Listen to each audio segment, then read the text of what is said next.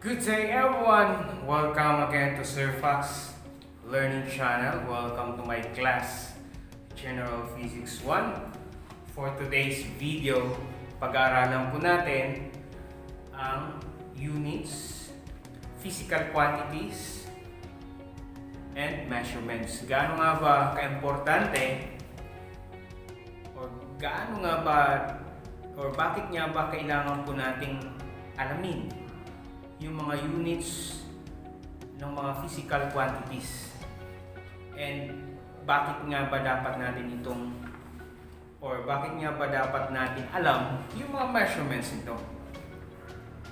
In physics, syempre we deal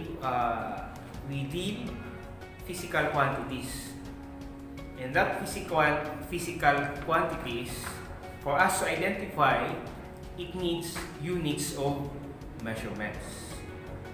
Para po natin maintindihan o unawaan kung ano nga bang mga ito, tumayan po natin o panuorin po ninyo ang video ito. Higit sa lahat, yung ating mga STEM 12 who are taking General Physics 1.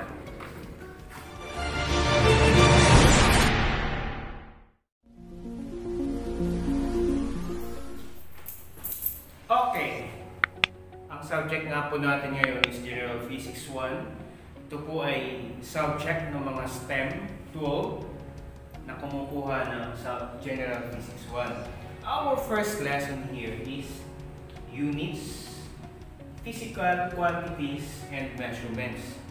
Kagaya ng sinabi ko kanina, why is it important for us to know the units of measurements? Why is it important for us to know the physical quantities? Ano ba yung mga physical quantities? Anybody? You can comment down in the comment section. Siyempre, nandyan yung time, nandyan yung mass, nandyan yung distance, displacement, force, ano pa ba? Yan yung ilan lang sa mga basic physical quantities na mostly ginagamit sa physics. Okay? And that physical quantities, it needs units of measurements. We could not say that a certain value is a physical quantity unless wala siyang unit of measurement. The unit of measurement is very important kasi siya yung nag-identify anong klaseng physical quantity ba yan. Is it mass, volume, time, or distance? Diba? That's why, in solving problems, we need to always indicate units of measurement. Siyempre, pag sinabi po natin measurement, it refers to the measure of measure of what? Of any physical quantities. It could be measure of distance, measure of time, measure of mass, or length, or whatever physical quantities. Kaya, for today's video, our learning target is to solve measurement problems involving conversion of units, expression of measurements in scientific notation. So, do you know how to convert units of measurement? Why do we need to express measurements in scientific notation? Why? Because in physics, we usually deal with very large number or measurements or very small measurements. Usually, yung po yung pinag-uusapan po natin sa physics, very large measurement or numbers or very small measurements or numbers. Okay? So we will solve measurements, problems on measurements, and we will convert units of measurement, and we will express measurements in scientific notation. So solve, convert, express in scientific notation. Okay na tayo sa ating learning target? Solve, convert, and express in scientific notation. Okay ko na kayo.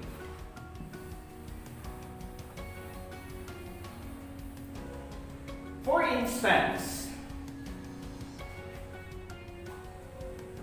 you are asked how many meters are there in 2 kilometers. How many meters? Dito yung how many meters are there in 2 kilometers? So, paano may susolve yan? Ang ginagawa mo agad, kukuha ka ng conversion table, which is wrong. Siyempre, scientifically, gagamit ka ng factor, label, method. So, for you to solve, to know how many meters are there in 2 kilometers, siyempre kailangan mo ng conversion, units of conversion. For every, ito yung conversion po natin. Conversion. For every 1 kilometer, that is 1,000 meters. Okay?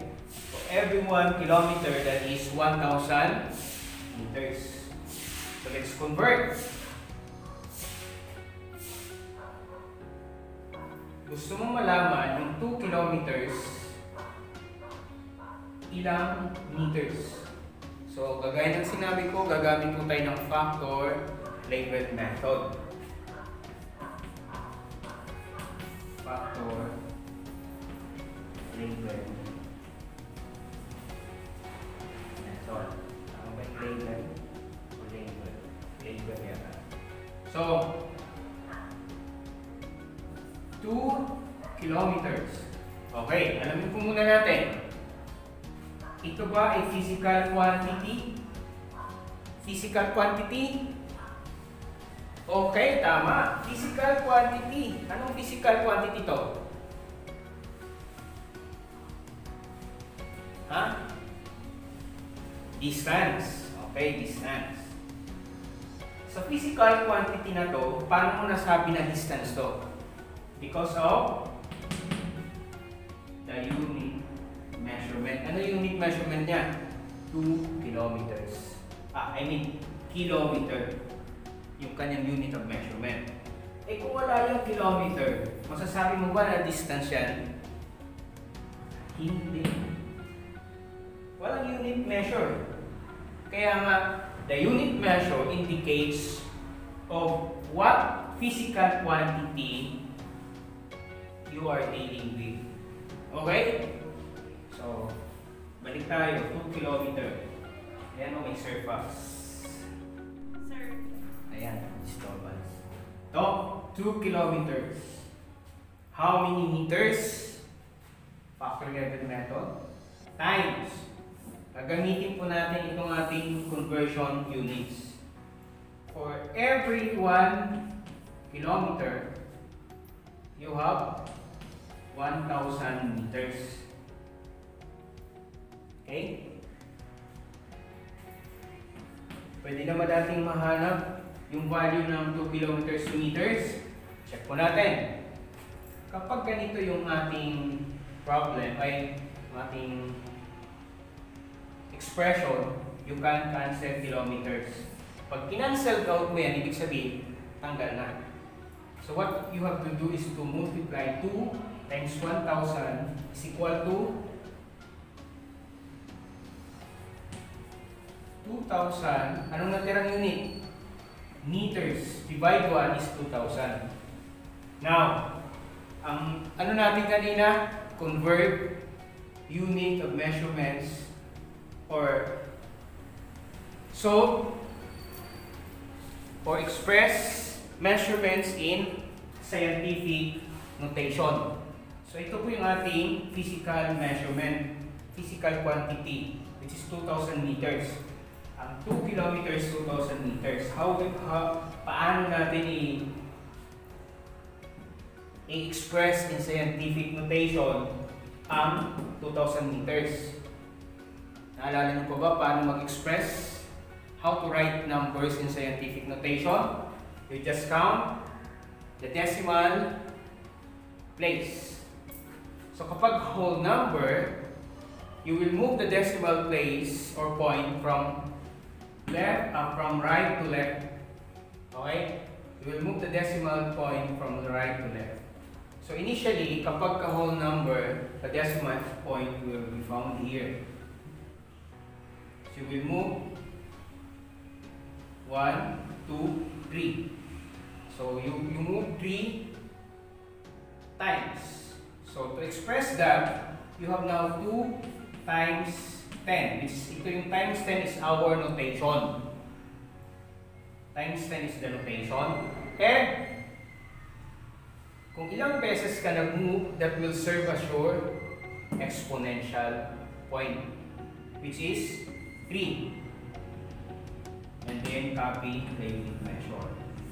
Your 2,000 meters is equivalent to 2 times 10 to the power of 3 meters. So that is 2 kilometers. Okay? So what if you are asked to convert?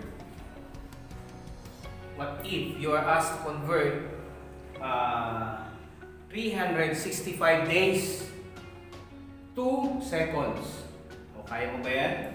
How many? Pwede ko na bang burahin? Sige, burahin na po natin.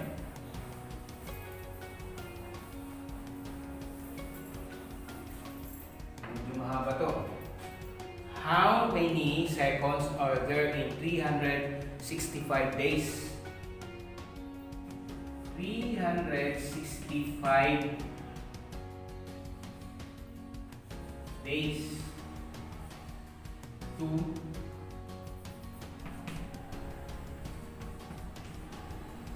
seconds. O ikaw nga magsagot. For you to convert that, syempre, factor level method ulit. Pero bago yan, alamin ulit natin. Anong physical quantity itong 365 days? Ha? Time. Tama. Time. Ano yung unit measure niya? Paano nasabing time yan? Because of this day, or time or period, 365 days. So dahil sa unit measure na to, kaya na-identify mo na itong physical quantity ay time. Okay? Kaya sabi ko sa iyo, hindi pwedeng walang unit measure. Napaka-importante lagi. Kumbaga sa tao, the unit measure is the surname. The surname, para malaman mo na kamag-anak mo pala ito. Ito yung pinaka-surname niya. Okay? Ang kanyang unit measure is days. Now, let's convert 365 days to seconds.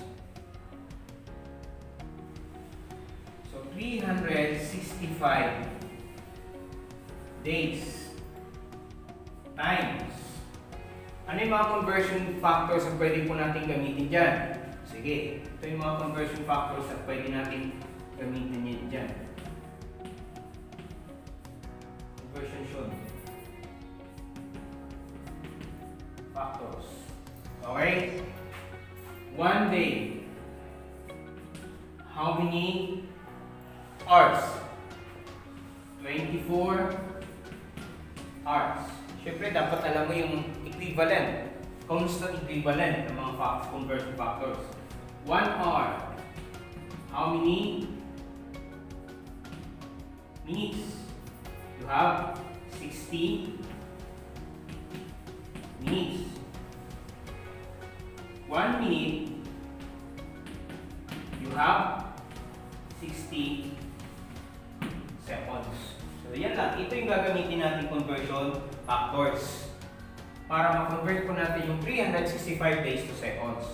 So dito na po tayo, 365 days. For every one day,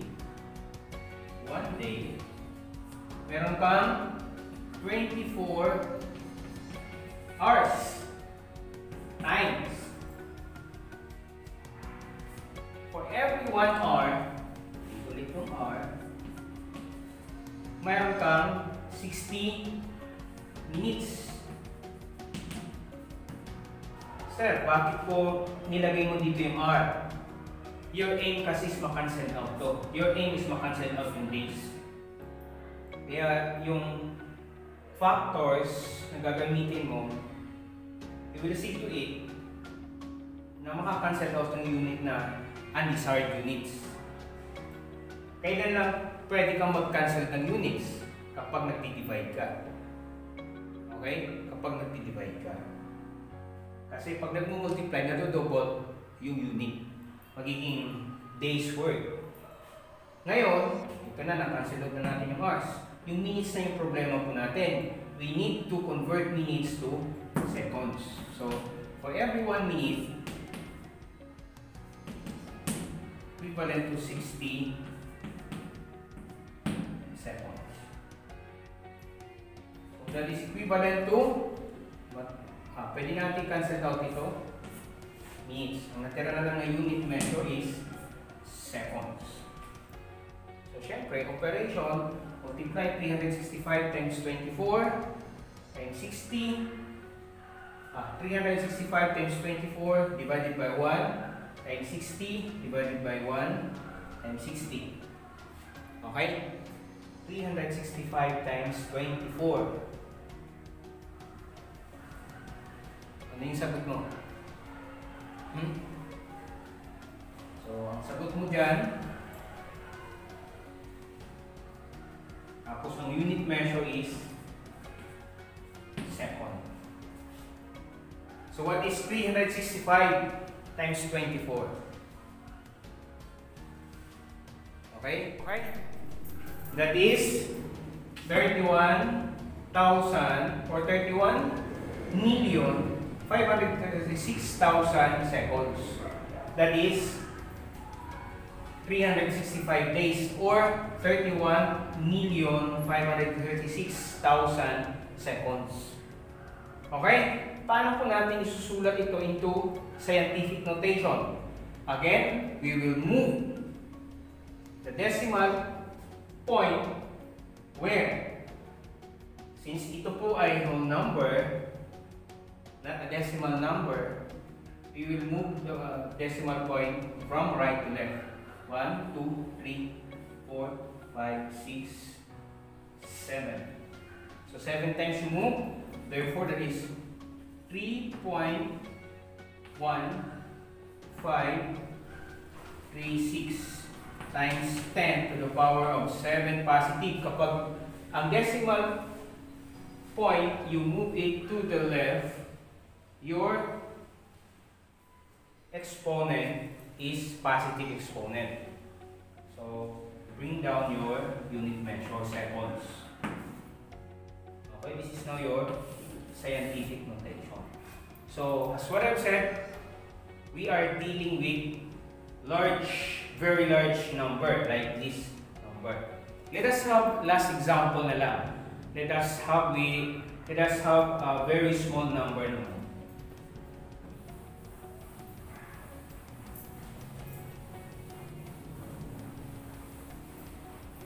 Okay, magkaroon naman po tayo ng example ng napakaliit na number. So, what if you are asked to convert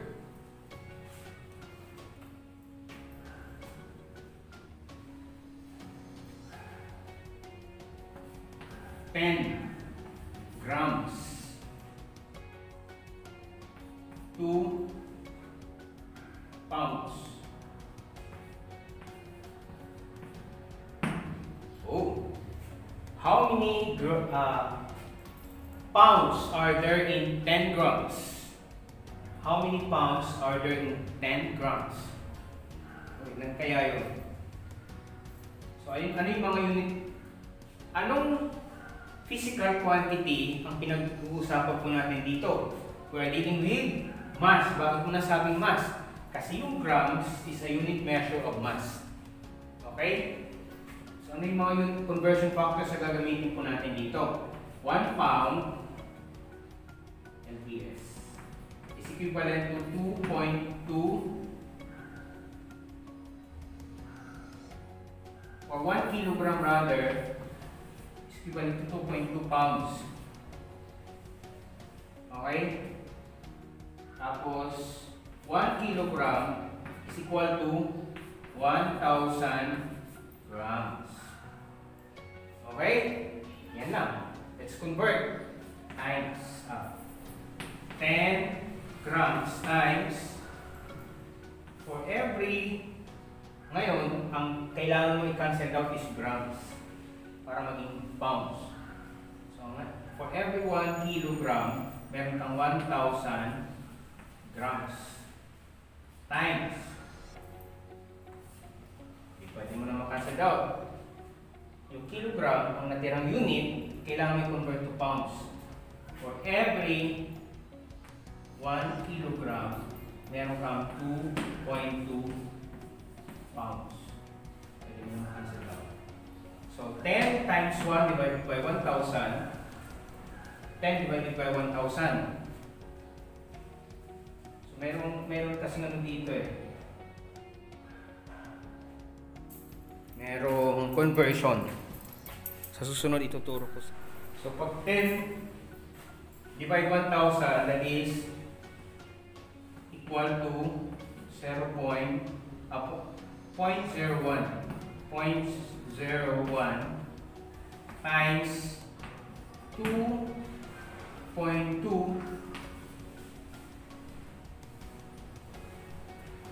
pounds is equal to 0.022. Okay? Pounds. Pwede rin po natin gamitan ito ng scientific notation.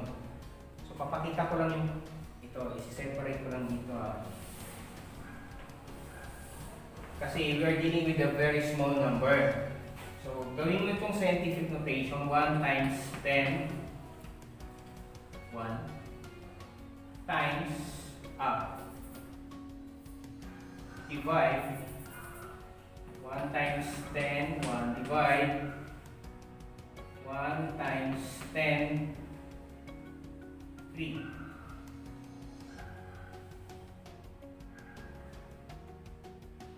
So that is 1 times 10,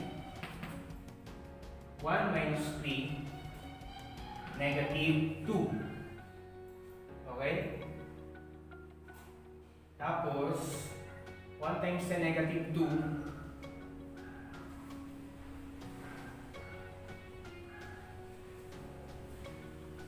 times 2.2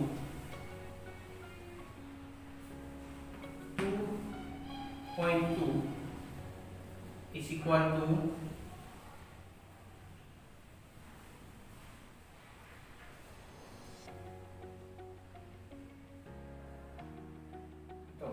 0.22 pounds.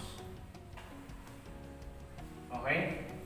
So, paano mong gagawin scientific notation yan? You will move the decimal point from here up to here. 1, 2. So, kasi ito magiging 1 times 2.2 is 2.2 times 10 negative 2 pounds. Okay, ito pag minove mo 1, 2 hanggang dito sa may, dapat kasi mayroon kang nag-iisang whole number sa left side bago ang decimal place or point. Kaya you have 2.2, ilang beses ka nag-move times 10 yung notation mo. Since you move left to right, your decimal point is negative 2 LPS. So ito na ngayon yung 10 grams is equivalent to 2.2 times 10 to the power of negative 2 pounds or 0.022 pounds. Ito po yung scientific notation. So So kung scientific notation naman po yung gagamitin sa pagsusolve, pwede rin po. Okay? So much for that. Huwag na nating habain, pero bibigyan ko kayo ng task for this. Kayo naman yung magsusolve.